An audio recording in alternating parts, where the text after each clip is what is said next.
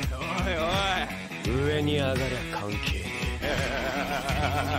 we begin? The winter is coming. I can do this all day. Tear down this wall. Ikuzo.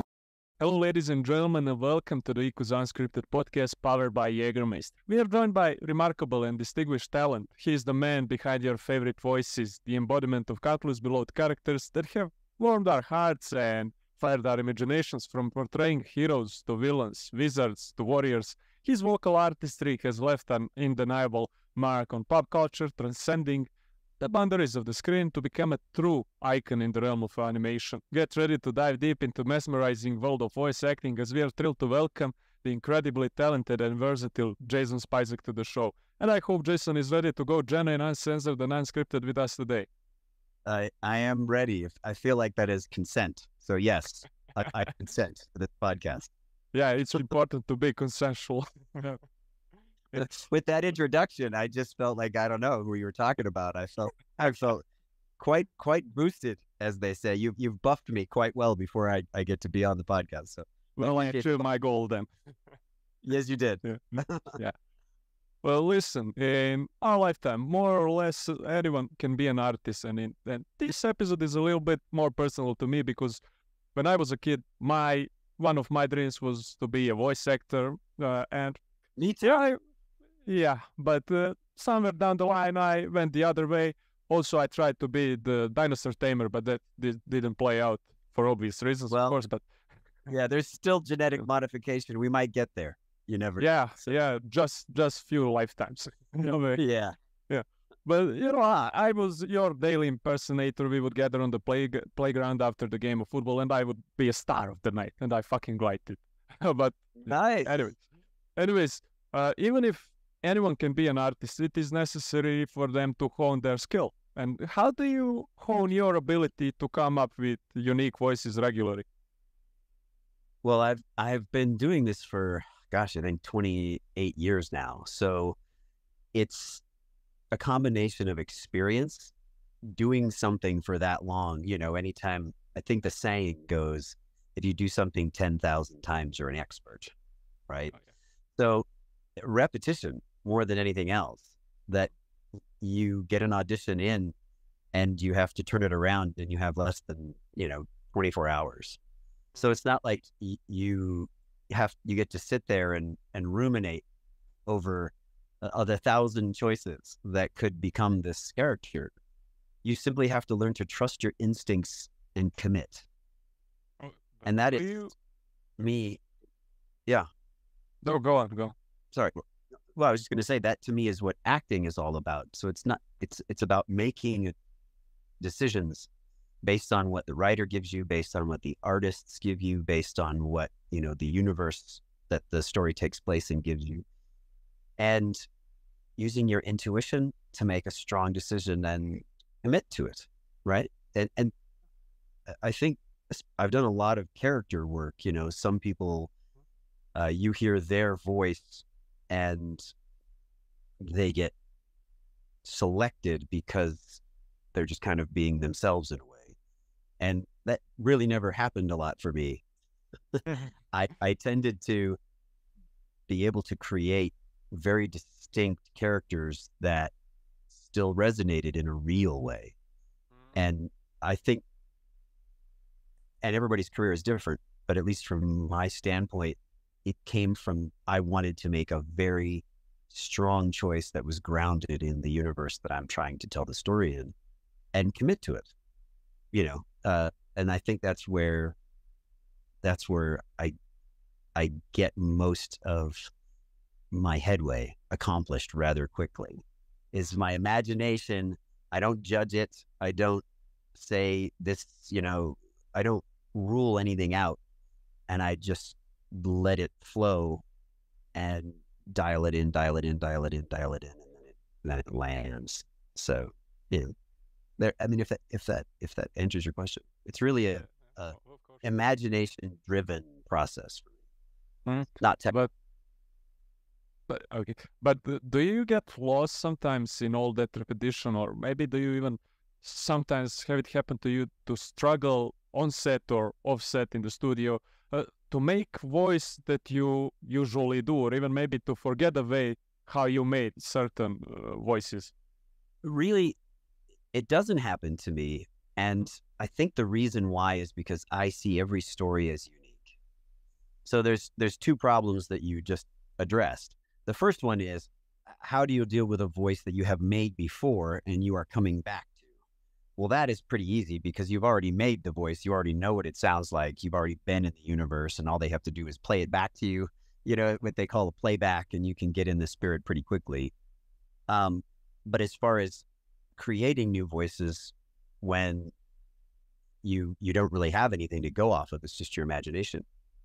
The writers have done an incredible job. I mean, the writers in America, are on strike right now because nothing happens without them. It's like the very foundation of your house. You can't build on it without a strong foundation. And the writers are incredibly gifted storytellers, and they lay the foundation on which everything else is built. So when I get a script, no two scripts are the same. No two characters are the same. No two stories are the same. They may have similarities and archetypes and things, but truly, if you read the material, if you honor the writer's hard work, if you really respect the universe that you're trying to tell this story in, differences automatically reveal themselves. Unique things come to light if you simply look. Oh yeah. Yeah, but to be a voice actor is more than just to read the script, How important for you is to get to know the character, to develop his personality, and, genuinely act in such way? Is acting crucial to bring out the emotion and depth of the character? It is. And character work is, to me, separate from storytelling in a way, because you have to build a character that is believable in the world that you're trying to tell the story in. So, for example, Silco is very different than Wally West, right? The world of Young Justice is different than the world of Arcane. And the type of voice that you're going to do and bring to those is different styles of animation. It's different styles of storytelling, different worlds with different levels of consequences. So the character you build has to fit. It's like a set of clothing, right? It's like wearing the correct outfit for the occasion. That's the character. And I would say that has a lot less to do with acting and a lot more with understanding the story that was written. Now, acting, obviously I went to conservatory theater, and I have spent, many years training prior to ever getting to Los Angeles, working on my craft, voiceover wise. You have to learn to be a good actor in order to be a good voice actor. Voice acting and acting are identical. They're the same thing. It's just sort of like a name for a subset, And when you are portraying a character, you're committing to a set of circumstances. You have to act as though the circumstances are real for you. And you have to act believably in that made up set of circumstances. So, and the only way I can think to tell people about this is when you were a child, you had no trouble at all imagining that what you had in your hand was a gun or a magic wand, and what you were a wizard, or you were a soldier, or you were a fireman. You had no trouble committing 100% when you were a child to pretend, to play. And it was real to you, and it was real to all of your friends. And you made things up in your brain that were all of the circumstances that were going along with the game. Well, being an actor is just like remembering how to be a child in that moment and be just as committed and being just as affected when something happens to you and being just as impacted when your friend is laying on the ground, bleeding out. Even though they're not bleeding out as a kid, you were fired up about them. So really, to me, real acting is committing to a set of circumstances as if they were real. And the only way you can do that is to use your imagination. And the gift that you had as a child was to just suspend your reality and replace it with another one. Yeah, I mean, now that you mention also that voice acting and acting are, obviously have a lot of going for each other, and they're kind of the same thing. I think general audience sometimes, in praise, even in live action films, I think we forget as audience members how much the voice is actually impactful for the performance. I remember Daniel Day-Lewis said once that the voices of his character are kind of a fingerprints of their soul. Do you kind of coincide with that philosophy? I completely agree with Daniel Day-Lewis. As an actor, you can't go wrong if you say that you agree with him. So yes, I do think the voice is the fingerprint of the characters that I create. I mean, for example, like Ukon in Gears of War Tactics, right? If you look at the character visually, they have created this snake-like 7-foot-tall lizard creature with fangs, and you imagine the type of voice that would come out of him, but until you actually hear, feed those arrogant little gears their own infernos, until you actually hear what it sounds like to have a mouthful of teeth, what it sounds like to have a voice that's been racked by, horrible science mistakes and everything, and it doesn't exist. It's just a picture. So I do concur with Daniel Day-Lewis in the fact that, the voice of something is how its soul speaks, I think would be the way that I would put it. Yeah, and it's also interesting that you mentioned that interpretation, because, for example, I'm a huge anime fan, and when you read the mangas, and obviously characters don't have the voice, but right. long before they will ever be adapted into anime, fans online will speculate about who is the right voice for this guy or this character. Correct. Because we, in our heads, create, this is something that fits this one. Right. When you read a manga, you are actually, you're hearing a voice when the character speaks, and it's almost like you can't not do that. You can't not read and hear a voice when the character is speaking.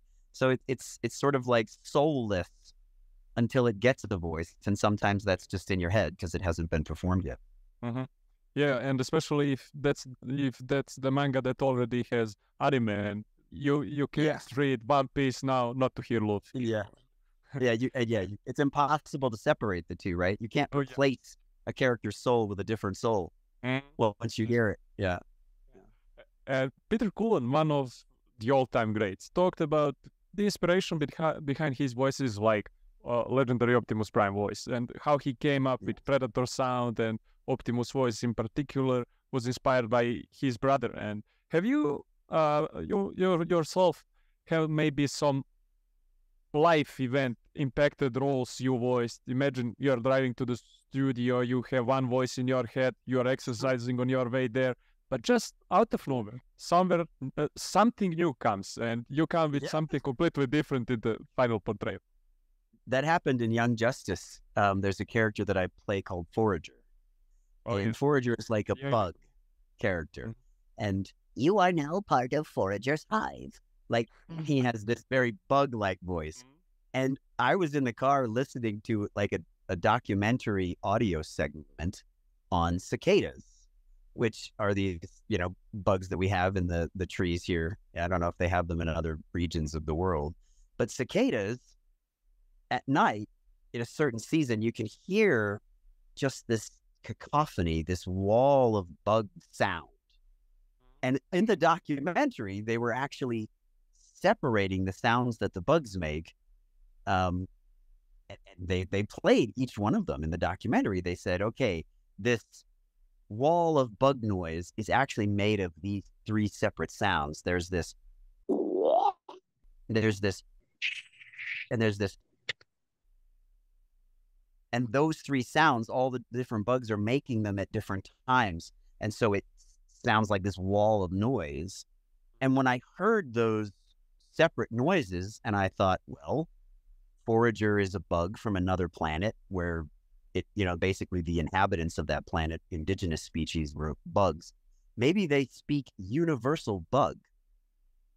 So when Forager in the show, if you watch Young Justice, his Forager's in a few seasons, more recent ones, you will hear him make these clicking noises. And it was just me saying, when he speaks English, sometimes he ends up speaking a little bug at the end of a sentence, like we have accents, your English is accented and whatever. And it's like, so he would say, Forager is Forager. And he'd make these noises. And so I would just practice taking those sounds and putting them in order and bringing that to the performance. That's cool. So that you feel like he's a bug from another planet. Yeah. Yeah, Forager just got a lot more interesting to me than Kid Flash, to be honest. Yeah. Yeah, I didn't have any documentaries for Wally. Wally's just a lovable douche who is, I love Wally West so much. So. Yeah, great guy. Hey, inches above sizzling death, I'm entitled to speak my mind. Wow, that's a skill. Yeah, it's unique and distinctive vocal style. And him being a teenager and you being in your 40s, how did you find the right voice for him? Yeah. Well, actually, at the time, I was a little younger. Cough, cough. I think I was 35 when I did Wally, or 30. The first Wally, yeah. Yeah, the very first time I ever. I thought about Young Justice, but yeah. Yeah. No, Young Justice. Even the first episode of Young Justice, I think, was 10 years ago. Yeah, I think it's a long time ago. Yeah, I think I am old. Maybe me too. I think I was 37 or 38. I'd have to look up when it was. But when you read the scripts for Young Justice and when you see the picture of who Wally is, to me, it's just obvious the voice that comes out of this person. It has to have that rapid fire energy and that sort of lovable dopiness, in a way. Don't worry, Megalicious, I got you. Like, it just has to have this brightness to it, this energy, this positive crackling energy that, like, he's from the Speed Force, in a way. His voice has to have that sort of speed, that positive energy behind it. And to me, that stuff is just intuition. It has to map onto it. And, I connected with Wally right away. Yeah. Yeah, but you played a lot of characters in Young Justice in particular, like Forager, like Kid Flash. Was it tough to juggle between all those roles? Not really. I mean, only because I never played Forager and Kid Flash on the same season. But Forager has a human voice. So Forager, when they put the glamour charm around his neck, he becomes a human. He no longer looks like a bug. And it hides his extra arms. And I talked to Greg and Brandon about that moment because the glamour charm changes how other people perceive that character in the world. And I said, wouldn't it make sense that Forager's voice was altered? Because when Artemis put on the glamour charm, they altered Artemis's voice a little bit, made it a little deeper, a little raspier. And I said, well, it would make sense for Forager's human voice to sound similar to his bug voice in the underlying characteristics. So Forager is an outsider. His voice is a little different. He speaks a little differently. So if you were to translate that into what a young human boy would sound like, and you get this voice where it's like, hi, I'm Fred Bug with 2 Gs. And like his vocal cords don't quite come all the way together. It would be as if he would have to be awkward in high school. He would sound different than the other kids. Kids might make fun of him. And these are all the things that happened to Forager on his home planet, right? He was an outsider even on his home planet. So I just kind of took Forager's characteristics and moved them from bug to human when I played Fred Bug. I am Fred Bug with 2 Gs. And, I just kind of came up with his human voice. You made him an MVP of Young Justice. Yeah, with the same underlying characteristics, but he's a human instead of a bug. So yeah, and I had to bounce back and forth between the two, you know. So you would get Forager. You are now part of Forager's hive. And then I'd have to be Fred Bug with 2 Gs after he put the glamour charm on in the same scene. Oh yeah, that's right. And you bounce. I did have to bounce between them, and look, it's a level of talent and it's a level of experience and vocal flexibility, and you practice it a little bit so you have the voice, and then you just off to the races. Yeah. Well, let me ask you this: have you experienced that you are stuck with the character, with the voice of the character you played? Because, for example, Austin Butler said he got stuck with Elvis Presley's voice after the movie. Well, you mean that other people only hear you like that? You mean typecast? Yeah, I mean, or you mean that my voice just stays there. Yeah. No. Are you talking like Silco? It's disturbing if you call your kids with Silco voice. Real power doesn't come to those that were born fattest, still smart, still strongest. Comes to those who do anything to achieve it. You know, I never get stuck in a voice. It doesn't happen. I don't know. It might happen to people, but to me, they are a performance. They are a character who lives and exists in a specific world. And so, no, they don't.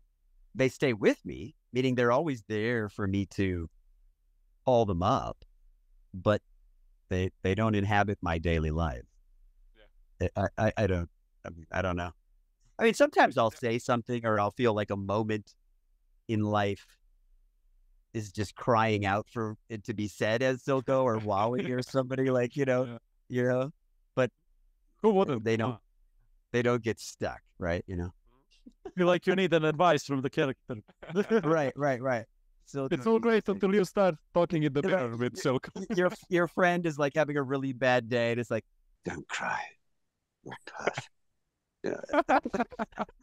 But it also freaks people out. You know, then they're having a depressed day and they're like having a psychotic episode. So you have to be careful. You know? Yeah, you wouldn't want to go into bakery with Silco. Right. That would be very bad. You'd be baked goods all over the floor. Give me those croissants now. I don't want. Let me call police first. Yeah, exactly. Yeah, the enforcers would show up. Yeah, pretty quick. How did you find the right voice for Silco? Well, first of all, the writing for that show is incredible. I keep saying that it's the writer's fault that I have good voices, but really, you have to look at the words that are being said. And the audition for Silco was the monologue from the beginning of episode 3. Do you ever wonder what it's like to drown? Wow. And it's you can't read that monologue and not feel this incredible smoky sense of manipulation. And that was one of the things that the brilliant creators of Arcane, Christian and Alex, Christian Link and Alex Yee, they came up with this incredible story. And they had talked to me about the voice of Silco being smoke. It's almost like it envelops you and manipulates you into doing what it is that he wants. But they didn't get to talk to me before the very first audition I ever did. And I pretty much had that same voice from the very beginning. And they said that when they heard it, they went, this is it. This is the guy. And I just read that monologue, and I couldn't hear any other voice. It was almost like, I don't know, it meant to be in a way. I just did the monologue in that voice, and it couldn't hear it any other way. Is there a particular scene in Arcane where you felt especially connected to Silco and his emotions, you know, to this complicated character he is? Yeah, I mean, several, actually. And he evolves over the course of the story. I think that's why people love the character so much, is he's not the same man before Powder runs up to him and hugs him in the alley. And he's not the same man at the end when, you know, he's talking to Jinx, you know, in the very last scene.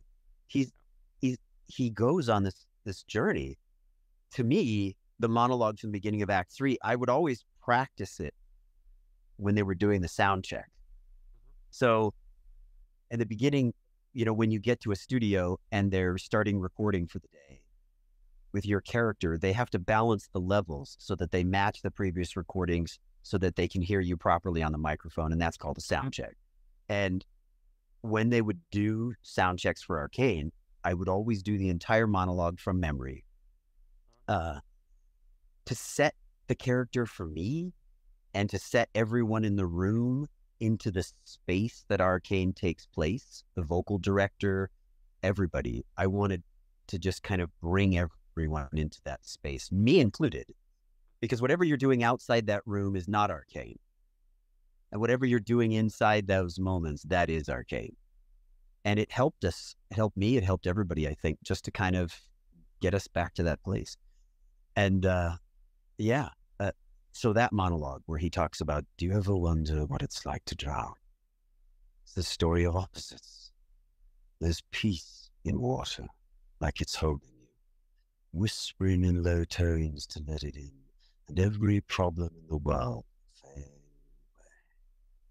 But then there's this thing in your head, and it's raging, lighting every nerve with madness to fight, to survive. And all the while, one question lingers before you. Have you had enough? It's funny. Please more. Oh yeah, I can just keep going. I mean, it's. I started to sweat.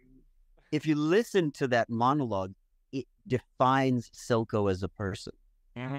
Because it is the betrayal that started him on this journey to who he is today. It is what brotherhood was to him and how it was shattered. It is the way that Piltover treats Zon. It encapsulates so much of who he is as a person. And that's why I think it's central to his character. And I love to do that to him. And of course, the lines, you know, at the end, I never would have given you to them. Not for anything. Don't cry. You're perfect. That line, if you think about what he says, he's telling the audience as well as Jinx that never doubt that you were my daughter. Never doubt that even though I would put one face on for Piltover, I'm manipulating them. Never doubt that to me, truly, you were my daughter and I loved you. I would never have given it to them. Because there's some people who are like, Silco's manipulative. He didn't care about Jinx, you know, blah, blah, blah. And they're all full of it. Jinx was everything to Silco. The embodiment of who the nation of Zon can be. No longer in the shadow of Piltover. Using their ingenuity and power to stake their own claim as a people. And Jinx is the embodiment of that. That's why he says Jinx is perfect. That you could never go back to being powder and everything because they rejected that. You know, Vi rejected that. And Vi felt awful about doing so, but she did, right? You know, and people ask, you know, would Vander have accepted Jinx for who they are? And I'm not sure he would, but Silco does. So again, it's a lot of complicated questions wrapped up in that. And Silco trying to be the best father that he could because he never had one. And that's what fatherhood is. You just try your best to be a father with what you've been given. And you fall short of the ideal. Silco's not a perfect man by any stretch. He's a sociopath. I wouldn't want him as a father. But look, in the circumstance, he, in his dying breath, validated his daughter. And there are so many daughters who don't get validated at all. So, you know, it's a tough question. And I think that's who Silco is. At least that's what his journey shared with me. Yeah, and that's why it is a big animated spectacle. And not just animated, in any medium. It's Plus, it was something special, definitely. Yeah. I mean, the Arcane used the need. Yeah, there's nothing like it at all. And it stands alone on an island of animated excellence. The talented people at Fortiche. They just rewrote the book on what it was like to watch an animation project. And the music and storytelling, the writing and the acting, it just set a bar that is going to be difficult to meet for the rest of existence. We'll see what happens. That's hard. It's so hard to pick a highlight of the show. Is it writing? Oh, yeah. Is it acting? Is it animation, music? Yeah. And it also, go ahead. No, I just think that that's one of the things that makes it rare, because many shows you can pick what the highlight is, you know, and everybody brought their best game. And it was a privilege to be a part of it. I count myself lucky. As an actor, you hope to be able to stumble with your talent and your hard work into something as wonderful as Arcane. And I thank Christian and Alex every day that they chose me to be a part of it, because I felt like, you know, it could have been anyone, and I was glad that they picked me. Or you should be, damn you, Alex and Christopher, for making me fan favorite. Damn you. Yeah. Oh, yeah. Damn you for the way that season 1 ended, is what I think. Can we kind of see you in a season 2? Yeah. Well, I've recorded lines for season 2. They let me say it. The Riot Games let me tell people. They said, you can officially tell people that you have recorded lines for season 2. So I'm allowed to say that I have. Fuck yeah. Congratulations. Yeah. And I'll be Forager in season 2. It's multiverse, I mean. Yes, exactly. There are no rules but one. Drink Jägermeister at minus 18 degrees Celsius. We are back at staggering 40 degrees Celsius in here. Oh, man. I am not envious of you, my friend. You should be. It's awesome. Global warming has you in its clutches. Like, Yeah. But we got air conditioning now. hey, that's finally somebody remembered to turn it on. Yes. We just need to make an air conditioner the size of the planet, I guess. We'll be fine. We'll be fine. Easy task. Easy task. Fine. Obviously, now we talked about the Arcane, the Wally West, and you know, many of these characters that you also gave voice to, like, for example, Penguin in the Batman game. They had previous incarnations, right? Correct. One of my favorite. Joker. Yeah. Batman Hush. Yeah. Oh, yeah. And one of my favorite portrayals is actually Danny DeVito as Penguin. Do you look at those performances before or to you know? No, maybe not yet. No, I mean, I've seen Danny DeVito's portrayal of the Penguin. I've gotten a chance to, take in a lot of entertainment media. Just as an actor, you go see movies, you watch TV, but when I'm building a character, I close the door to every other performance I've seen, and I read the script that's in front of me, and I talk to the director and everybody. I want to see what the world is like that they're creating, because Danny DeVito's Penguin wouldn't fit in Telltale Games Batman. No. Right. And neither would a lot of portrayals of the Penguin, and Oz, as he's known in that game, it's a completely different telling of how Penguin came to know Bruce Wayne and whether or not, they knew each other in childhood. And he's this sort of slick Londoner a bit, and he plays, two roles. He is unique to that universe. The portrayal of the Penguin that I created, Oh, Bruce, this is why we can't have nice things. He plays the CEO, but then he's also, fire the moderator. He's also, got the mask on and he's going nuts. So, it's, to me, I couldn't have seen him as someone else's Penguin. He always had to be this sort of handsome version. It almost likable in a hateable way, right? Sort of he almost gives Bruce Wayne a run for his money in the handsome department, as strange as that sounds, but in a sort of, ruffian kind of way. And I think that adds to the Penguin's power in that story, right? He's not this sort of ugly stepchild forgotten thing. You know, it's a really fascinating telling of Oswald, that he could have in another life been Bruce Wayne. Yeah, and pretty cool. Also in like Danny DeVito has like a performance, has a lot of Tim Burton universe around it. Of course it does. Yeah, it does. You know, and I would say it's a cartoon brought to life, you know, Tim Burton stuff. Yeah. A lot of times, you know. And Telltale Games is, you know, they tried to be very realistic, even though the animation and game style was more simplistic. They always wanted the performances to be more grounded, like you were reading a comic book. So it was kind of like the inverse, right? That Tim's is real people acting like cartoons, and Telltale Games is cartoons wanting to sound like real people. You're playing various range of characters from Silco, Kid Flash, but not just that. You are playing orcs in Shadow of the Middle Earth, and in some way you are limitless, boundless, freer than live action actors. You are able to be everything you imagine to be. Is that humble? Oh yeah, I love not being live action. I mean, I'm going to be in a horror western film here, you know, coming up this year, and I've done some live action, but you know, in a sense, some of live action is just limited by what you bring as yourselves, and voice acting has zero limits, and I love that.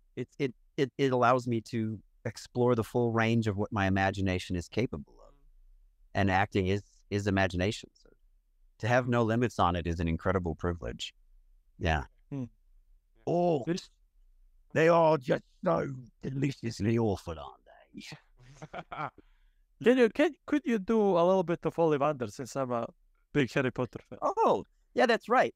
Harry Potter Magic Awakens, it just came out. I think that's what it's called. And I got the honor, because John Hurd is no longer with us, to play Ollivander in that game. And I've always loved doing the voices from Harry Potter. And so, curious. Very curious. It's curious that you should be destined for this one, when its brother gave you that scar. Though we do not speak his name, but it's clear we can expect great things from you. After all, he who must not be named it. Great. Well, terrible, but... That's bad. Yes. I would like to know about 3/4 Applewood. Dragon heartstring.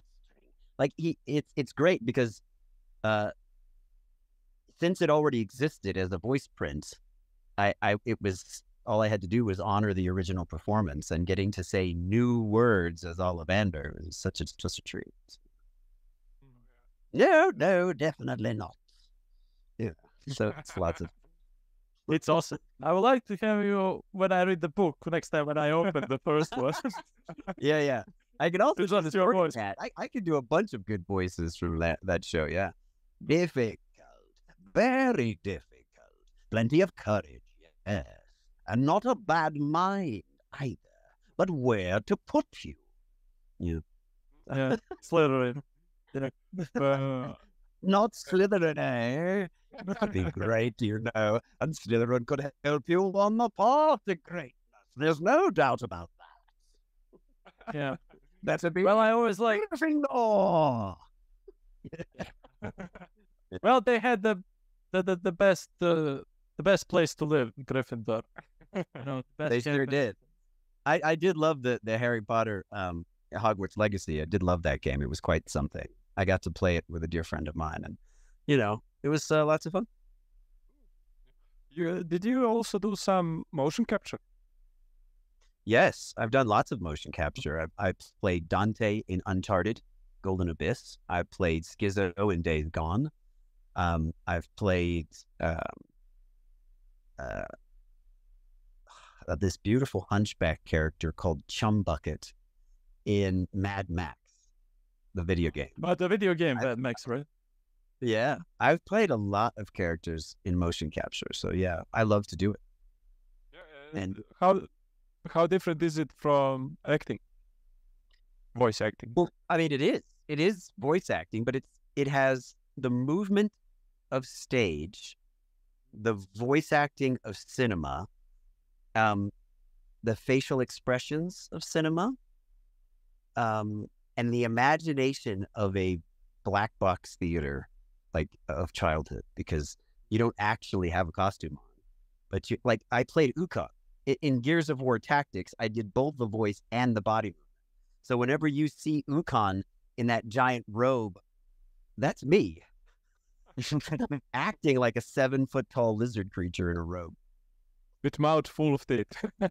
With mouth full of teeth, yeah. I mean, the physicality of him is very slow and kind of lumbering, and he's got this long, flowy outfit on that I had to honor. He couldn't put his arms in certain ways, and it really challenges the rest of my imagination. That's one of the things I love about motion capture. I would do motion capture every day if I could. It's so much fun. It's like being a kid again. Literally, you put on this suit and you pretend about what you're wearing. You pretend about the gun you're holding. You pretend about the stairs you're walking up are just a bunch of boxes. And they're showing it to you on a screen what it might look like in a light 3D rendering. And you have to just replace the rest of it with your imagination.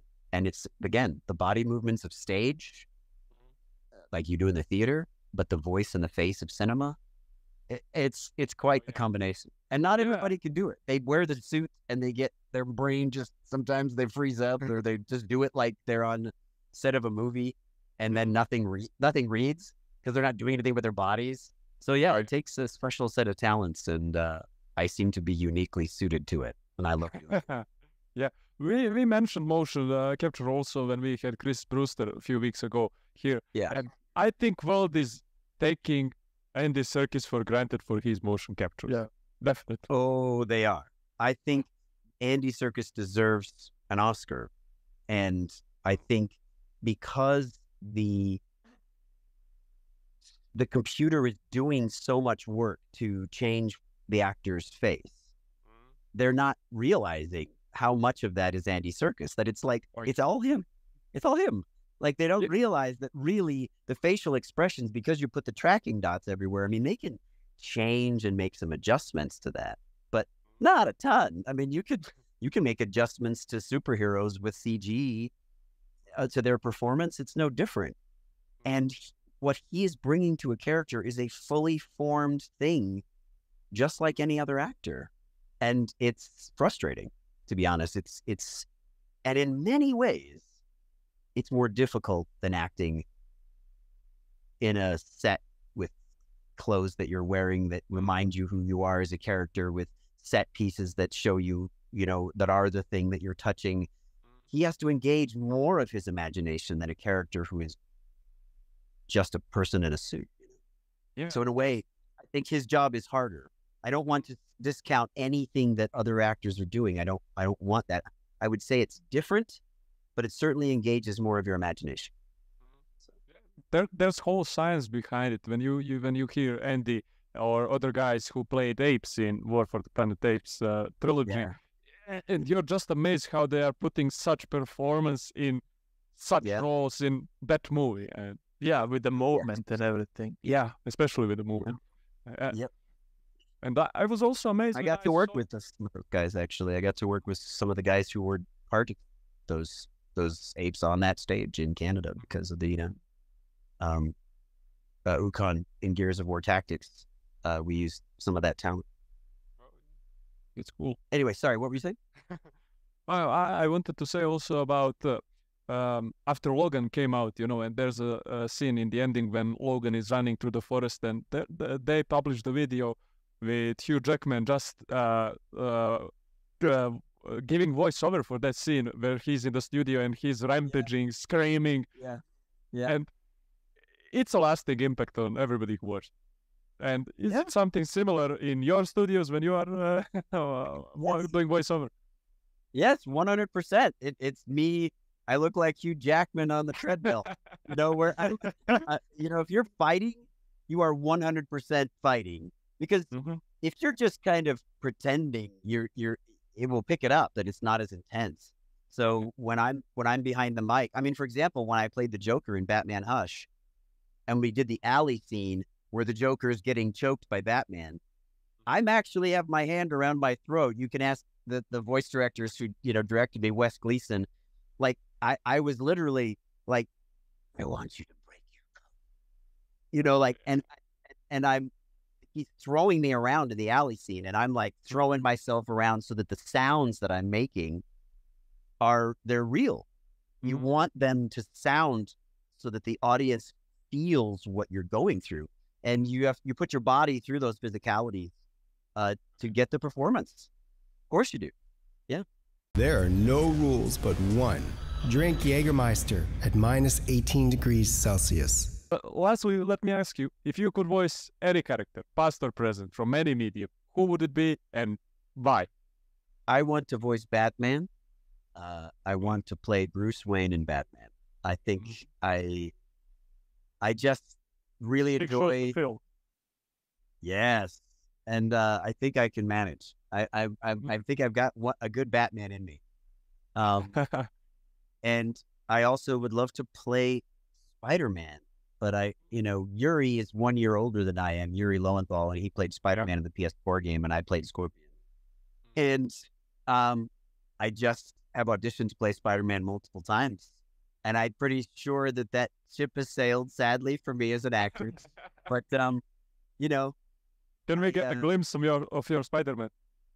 And May, hey, look, I know that this isn't really what you think it is. So I pictured him being the most current incarnation of Spider-Man in the movies. Tom, plays him, and I've actually voice matched Tom twice for different trailers for different movies and things like that. So yeah, I think I could manage, since that's kind of what's in these days, But that's just me. Yeah. And let me ask you this, maybe. After 45 or 50 minutes, could you portray a voice of Montenegrin podcaster? Accent. Oh, I see. After 45 or 50 minutes, could you portray a voice of Montenegrin podcast? Close. Like close. Yeah. If we had 10 more minutes, you would kill it. Yeah. If I had 10 more minutes, I could kill it. Yes, I could. Oh. Closer every time. Yeah. Okay, so thank you for this enjoyable talk. But before we wrap up, we have a little tradition. I ended up sounding like Victor from Arcane. That was kind of weird, actually. Yeah, I know. It was a little bit rough. When you hear it. Yeah. Yeah. A little bit, yes, he has that, and it's so that I think in my brain, as I started to do it out loud, I started to hear Harry, and I was like, "Oh shoot!"